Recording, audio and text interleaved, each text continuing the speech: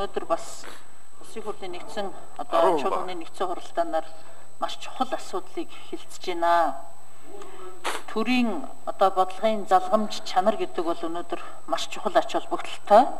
Тэгэхээр үнэхээр одоо цаашдаа Монгол улсын хөгжил ирнэ ямар одоо бодлогын бичиг баримт дээр ямар одоо үзэл баримтлал дээр одоо төсөөлөгдөж явах вэ гэдэг дээр маш олон одоо эрдэмтдийг оролцуулж маш олон одоо салбар бүрийн төлөөллийг оролцуулж энэхүү одоо баримт бичгийг боловсруулахад Монгол Улсын засгийн газар ажлын хэсгийнхэн бол нэлээд одоо онцгойсон ач холбогдол өгсөн гэж ингэж бодож байгаа. За бичиг баримттай бол танилцсан.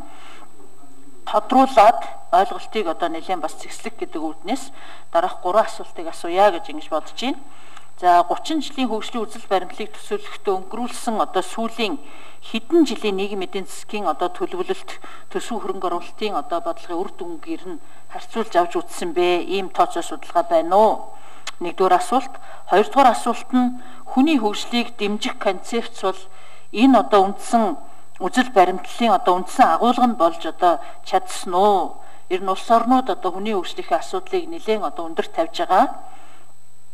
За бид бол ер нь сүүлийн одоо 30 жилийн хугацаанд бас одоо парламент маань маш олон одоо хөгжлийн бодлогын бичиг баримтыг баталсан боловч тогтоол шийдвэр гаргасан боловч түүнийг хэрэгжүүлэх гэхээр санхүү эдийн засгийн одоо асуудал дээр очиод энэ маань одоо цаас болоод хэрэгжихгүй үлддэг ийм бас гашуун сургамж туршлага бол бий. Тийм учраас энэ хөгжлийн одоо бичиг баримт болох энэ алсын хараа 2050 хөгжлийн үзэл баримтлал дээр санхүүгийн одоо хэрэгжүүлэх тооцоог ирнэ ямархуу цаг хугацааны одоо графикт авч үзэж байгаа вэ? 4 жилээр байх нь шууд 30 жилийнхээ хүрээнд тухайн одоо асуудал дээр ийм хэмжээний санхүү эрхтэй гэсэн ийм одоо тодорхой томьёолол тооцоо одоо хийгдсэн гэж найдаж байгаа. Энэ асуудлыг тодруулъя. Баярлалаа. Оюун эрдэнэ сайд асуултанд хариулна.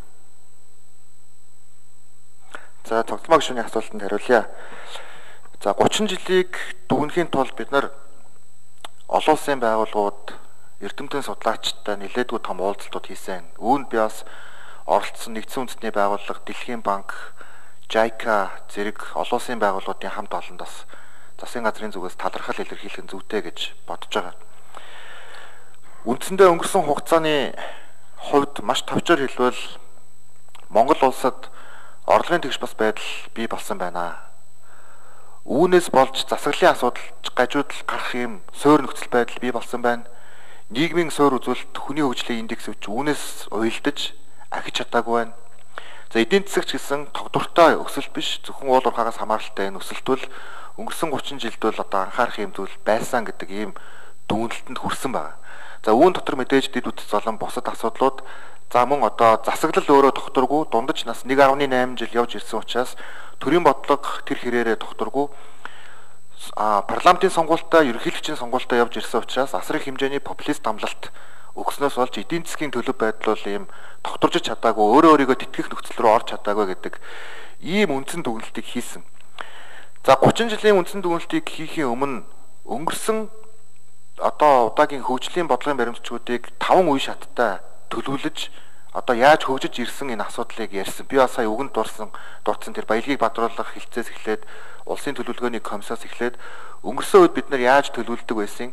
Өнгөрсөн хугацаанд Монгол улсын эдийн засгийн бүтэц ямар байсан бэ гэдэг энэ бүх асуудлуудыг тооцож гаргасан.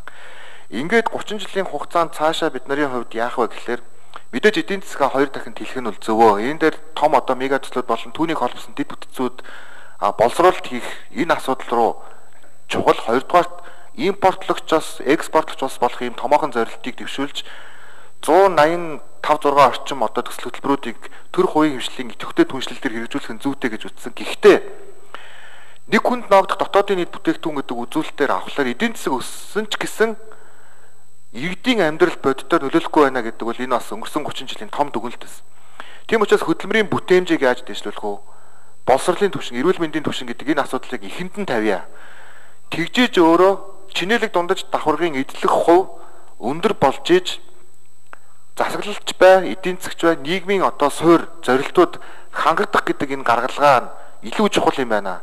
Үүнээс тухайлсан бодлогыг Монгол улсын төр засаг халамжийн бодлого гэж андуурч явсан. Гэхдээ халамжийн бодлого бол тодорхой бас тийм том үр дүнд хүрч ядуурлыг багасгах үйлдэлд хариу үйлдэл үзүүлж чадаагүй маа гэдэг ийм дүгнэлт рүү орж явсан. За ингээд тооцоололтой холбоотой бусад эдийн засгийн асуудалтай холбоотой асуудал дээр Батхүрэл дарга Дорж доктор хоёр бас тайлбарлаа явах нь зүйтэй хаа гэж бодож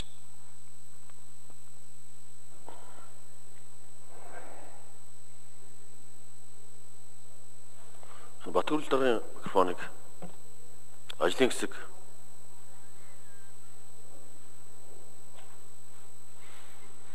энэ дээрээс ярих байхад нэг номерын микрофоныг энэ дэр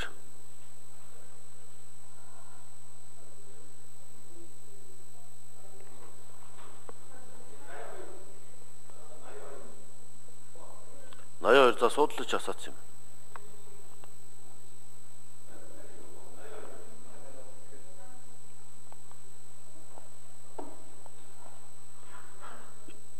Эндрийн нэг номерын микрофоныг өгнө.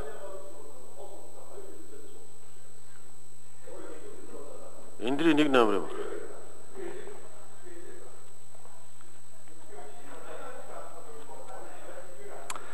За Цогзолмаа гишүүний асуултанд хариулъя. Тэгээс санхүүгийн тооцооллыг бол бид нар өнгөрсөн одоо 30 жилийн хугацаанд Монгол улсын эдийн засаг нийгмийн хөгжил ямар ч хэвэн төлөв байдалтай явж ирвэ гэдэг дээр бид нар тооцоо судалгаа хийж үзсэн. За ингээд үзэхэд бол сүүлийн 30 жил дунджаар манай Монгол улсын эдийн засгийн өсөлт бол нэг 6-аас 7 орчим хувийн эдийн засгийн өсөлт үзүүлж ирсэн байлээ. Энэ үед бол тухайн үедээ эдийн засгийн хямрал, түүхийн эдийн хямрал гээд 2009 оны хямрал, 16 оны хямралын үед эдийн засгийн өсөлт маань 1.2 гэх мэтлэн юм хямралтай үед бол эдийн засгийн өсөлт маань боломжит хэмжээнээс бол нэлээд доогуур гарч исэн. Гисэн эдийн боловч урт хугацаагаар нь 30 жилээр аваад үзэхээр бол эдийн засгийн потенциал өсөлт бол нэг 5-6% бол эдийн засаг өсөж явж байсан. Ийм учраас бид нар ирэх одоо 30 жилийнхаа хөгжлийн бодлогыг төсөөлөхдөө хамгийн чухал үзүүлэлт болох эдийн засгийн өсөлтийг бол бид нар потенциал хэмжээгээр нь бол авч үзсэн байгаа.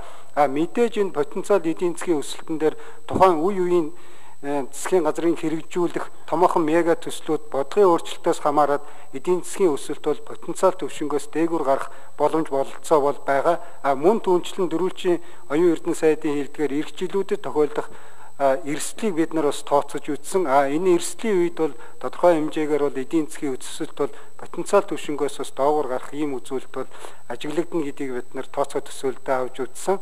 За нийт одоо техник эдийн засгийн үндэслэл болоод нийт одоо энэ 30 оны бодлогыг хэрэгжүүлэхэд шаардлагатай төслүүдийн үнэлгээг бид нар бас хийж үтсэн байгаа. Ингээд бол 146 орчим их найя төгрөгийн одоогийн үнээр тооцсон үнээр бол гарч байгаа. Энэ мэдээж ирэх 10 жил, 20 жил, 30 жилийн хугацаанд үнийн өөрчлөлт, ханшийн өөрчлөлтөөс шалтгаалаад энэ тоо бол тухайн үед бол хэлбэлцэж явна. За хүний хөгжлийн индексийн хувьд бол бид нар хүний хөгжлийн индексийн хамгийн сүүлийн тайлангаар аваад үзэхэд бол манайх 0.714 гэдэг ийм үзүүлэлт гарч илээ. Тэгэхээр хүний хөгжлийн индексээр бол бид нар хамгийн гол хойшин татж байгаа үзүүлэлт бол дундаж наслалт байсан. Боловсролын үзүүлэлтүүд бол харьцангуй дээгүүр эерэг контрибьюшн үзүүлж байсан. За баярлалаа. За доктор Сүрэн гишүүн асуултаа асуунаа.